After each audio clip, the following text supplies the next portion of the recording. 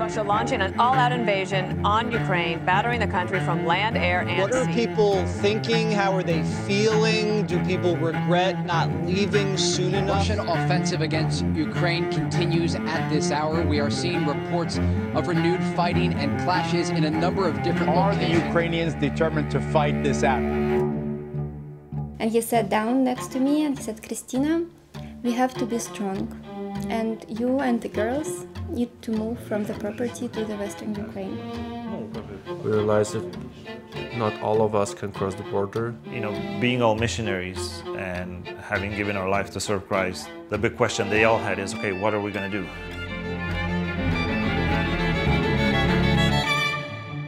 В своей жизни понимать, что ни одна рука человека не может нас защитить, но только Божья рука.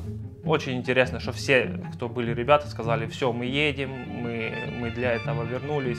Мы христиане, мы не слабаки, мы смелые, и мы готовы и жизнь свою давать. 30 дней находились 300 жителей этого поселка. Паперу і написав, якщо вам потрібна допомога, якщо ви в скруті. Eventually they just destroy the whole place.